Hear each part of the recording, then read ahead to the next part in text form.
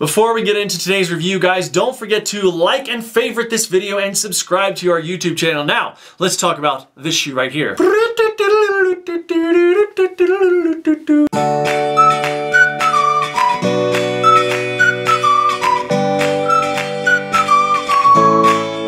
What's up, guys? Brandon here from Gearist. Today we're going to be getting down and dirty with the Lone Peak 2.5 from Altra. For months now, try years, we've been asked by many of you guys to review something, anything by Altra, and now it's finally happening. We finally connected with Altra and got them to send us this pair of the Lone Peak 2.5, and being that this was the first real trial that I would have gotten myself into in Altra, I've run in them here and there before, but it's never been for like a true wear testing thing. It's been very, very short stuff like around the block or something like that.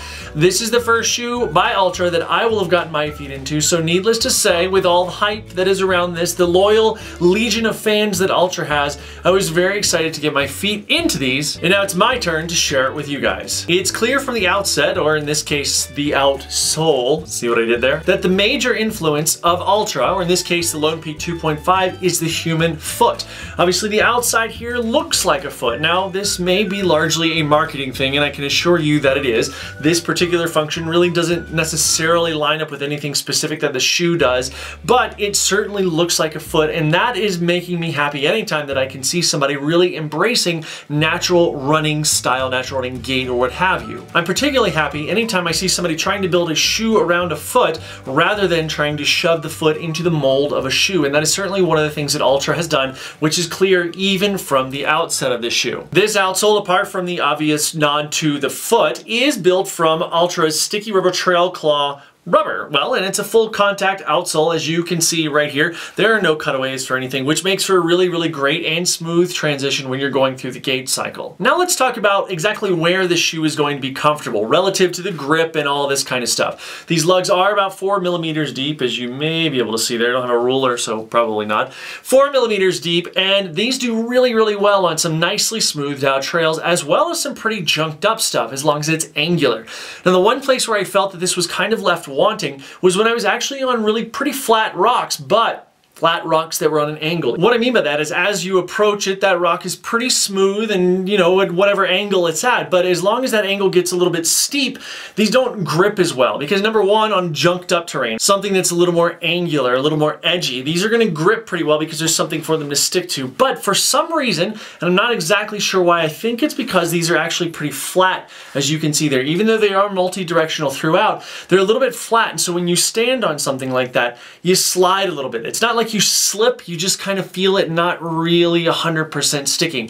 Not a huge deal, and granted, most rocks you're going to be running on aren't necessarily going to be like that, but that is something that was a pretty consistent kind of left out thing that I noticed here and there. I should also mention that this could easily have something to do with the trails that I was running on, and particularly here in Colorado, these are mostly going to be dry and dusty trails, and on surfaces like that, things tend to not grip as well. Again, I've run in many trail shoes on terrains like that and they have gripped better than these. So I don't really know what it is. And I'm not saying they don't grip well, I'm just saying that they slide a little bit on some of that flatter stuff. As I mentioned earlier, and as you can see right here, Altra uses the human foot for the majority of its inspiration. To some of you who have not seen an Altra before, this is going to look like a clown shoe, hence my little song at the beginning there. But to those of you that know Altra, you know that this is exactly what these shoes are known for. So why am I mentioning this here in the midsole section of this review? And that's because it starts in the midsole. It actually starts in the outsole a little bit. You can see that shape there, but the midsole is what really carries that into the foot. The first place where that foot-shaped toe box, which is what this is called, really gets into the meat of the shoe is with a top layer of A-bound material, which sits on top of the dual density midsole material right there. To be honest, I expected this shoe to be a little too soft for my taste. I like my shoes to be pretty firm depending on what they're used for, but I was pleasantly surprised by that. To be honest, I expected this shoe to be a little too soft for my taste. I like my shoes to be pretty firm depending on what they're used for, but I was pleasantly surprised by that. And I have to give a lot of the credit to that A-bound material. Even with 25 millimeters of stack height, this is actually a pretty firm and resilient shoe. I would not call it firm. You can still definitely feel a lot of cushioning underfoot, but it's a really nice feeling and gives you quite a bit of responsiveness. Another thing I was pleasantly surprised by, especially since there are no visible flex screws on the outsole or the midsole, is the flexibility of this shoe, which you can see stability is actually really very nice. It doesn't bend right here through the mid-step or the midfoot, which you can see this little band right there. That guy's a little bit of rigidity that's added, and that's going to keep it a little bit more rigid, but it's really, really quite flexible, and I really like that. Probably my favorite part of the midsole of the shoe is the full-length Stone Guard rock plate, which goes front to back in this guy. Now, while you might think that that would deaden ground feel a little bit, especially with a little bit of cushioning, it doesn't. This does a really nice job in just protecting you from this super jagged stuff. You still have a great sense of the ground, which I enjoyed. And, to be quite honest, expected from a shoe like this. Moving on to the upper, in reading some things about the Lone Peak 2.0, one of the things they seemed to have issues with was the durability of the upper material. And in this, based on my experience thus far, with about 35-40 miles on this, they seem to have worked out the kinks with that. Now again, I know some of you may have the question, well, how can we know what kind of durability a shoe is going to have after 35 or 40 miles? And the simple answer is we have to extrapolate that data based on the rockiness and ruggedness of the trails that we take these out on. We simply don't have the time to test each shoe to 200 or 300 miles. There's just no time with the amount of shoes we have here at Gearist. Moving on. The mesh of the upper is Quick Dry Trail Mesh by Altra. You can see here, and there's just not a ton of strapping, not a ton of support. Where the support takes place is right here. You've got this pretty solid toe bumper up front here, which is nice. It's flexible, but it does protect the shoe and the foot. What you've also got then as you get toward the back 2/3 of the shoe, this little mountain guy right here, these are actually some bonded overlays, which are going to increase the amount of durability and the amount of kind of just shape of the foot, the structure of the upper as your shoe moves, or as your foot rather moves around inside of it. One thing that is definitely a hardcore piece of support structure is this strap right here, which you can see going all the way around the back. This is a stitched on overlay, which Altra has chosen to use to reinforce that heel counter and again make you feel nice and locked down in the rear of the foot. Moving into the rear of the upper, there's a bit of foam back here. They could probably stand to lose a little bit of the foam or at least make it more dense and slim down. This might make it easy for somebody to kind of cinch it down a little more, add some more flexibility in the rear foot and the heel counter. Now, I have a very average foot and my foot fit well in here and I felt good and all that stuff. However, if you've got a lower volume foot, in other words, a more narrow foot or just simply overall smaller foot, you might have a little bit of problem cinching down because this is flexible up here, but then as you get down here, it's not going to be able to come in on the foot quite as well. And if you get it to, that's awesome, but you're probably gonna have to cinch down really far to make that happen. The last thing I'll point out in the upper of this shoe is this guy right here. This is the gator trap, which is meant for strapless gators. In other words, they're going to come up here, basically attach up front, and then be able to lock down on the back.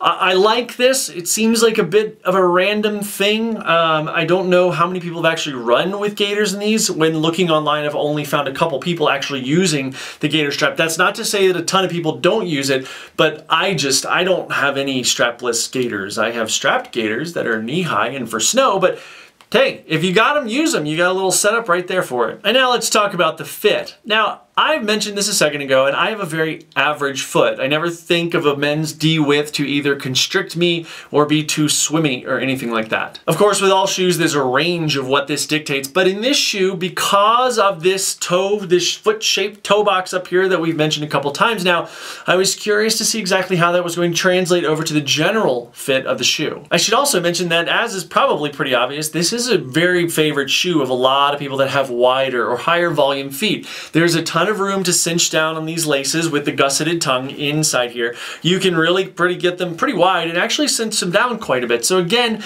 a lower volume foot isn't necessarily going to have trouble, but it might. And that toe box right here, this foot-shaped toe box, I love the way that my foot is able to function there. Tons of wiggle, tons of splay for the toes. It's just really nice in terms of letting your foot do what it wants. Now moving back to the overall fit of the shoe, once I got the lacing dialed in and all that stuff, I was pretty comfortable. But on some off-camera stuff, I did notice myself being right on that edge of feeling like I was going to be slipping a little bit. I wouldn't necessarily say that it's super swimmy or anything, but I did have maybe more room than I would have liked in there. Now, maybe that's because I didn't lace them down far enough, or maybe that's because the sizing feels off on this, and this is my next point. This is an 11. I wear an 11 in everything, and that doesn't mean that there are not shoes in our arsenal that we've tried. You can go back and certainly look at some La Sportiva shoes, for instance, where I have gone up a half size in some cases, even a full size in other cases.